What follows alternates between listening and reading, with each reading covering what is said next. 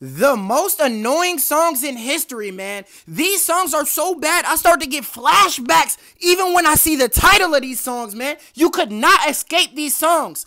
Let's go. First, we got Dance Monkey.